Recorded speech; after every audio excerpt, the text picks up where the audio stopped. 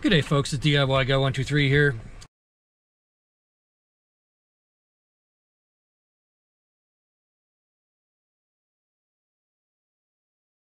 I'm going to show you some pretty cool stuff about one of the special functions I've been playing with.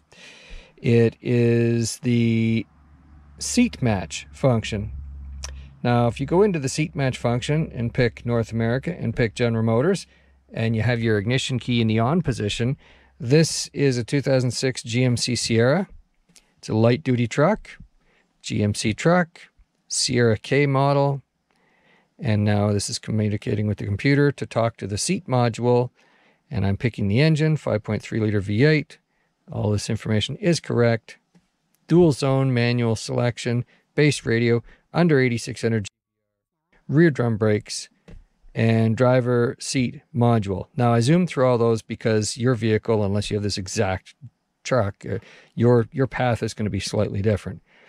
So if I read a trouble code from this module, no trouble codes. That's pretty cool. And there really isn't the problem with the seat, so I'm just experimenting with the tool. But if there's a trouble code, you could go into live data and you could go into input output. So this would be the selection for switches. So there are switches that control like moving the seat ahead and moving the seat back. I see here horizontal motor forward. It's currently inactive. I'm going to take that switch and move it forward in 3, 2, 1, move forward, and it's gone to active. And when it did that, of course, the seat moved ahead. And now I'll do in the reverse direction. It should be this one, 3, 2, 1, and it was active. Okay, so we can see very clearly that the signal from the switches is reaching the computer. So if there was a problem with the seat, it wouldn't be in the switch or up to the computer wiring. That's cool. There's also other interesting switches and motor signals that can be monitored here. Wow, there's a lot. Wow, that's an awful lot. Driver seat heat zone, passenger seat heat zone, all that kind of stuff. So that's a lot on the input-output data. Then if we look at the sensors, these are the sensors that tell the computer in what position the seat is in. And I don't know what values these are, but probably resistance values, I would imagine.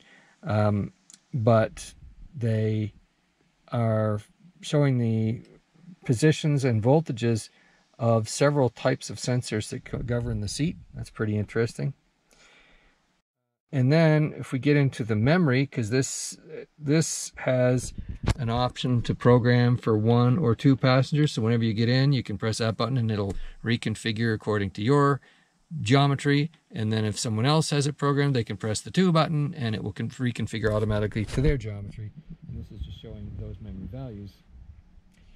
I'm not super interested in that, but let's go into actuation test. If we look at the front, up, down, this seat raises and lowers automatically.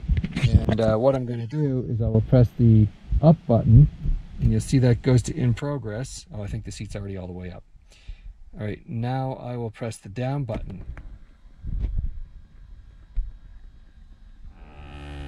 And it's definitely going down.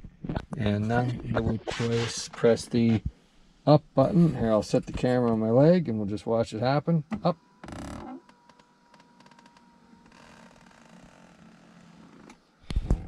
So using this tool, talking to the computer, we can control the motors to go up and down. So if you have an issue, you can use this technique to show you when there's a problem with the switch or the wiring from the switch to the computer or from the computer back to the seat motor. And it's pretty interesting stuff. It would be helpful to have this information when troubleshooting a seat issue. Okay, so that's a quick special function on power seat diagnosis using this tool, and I hope you enjoyed it.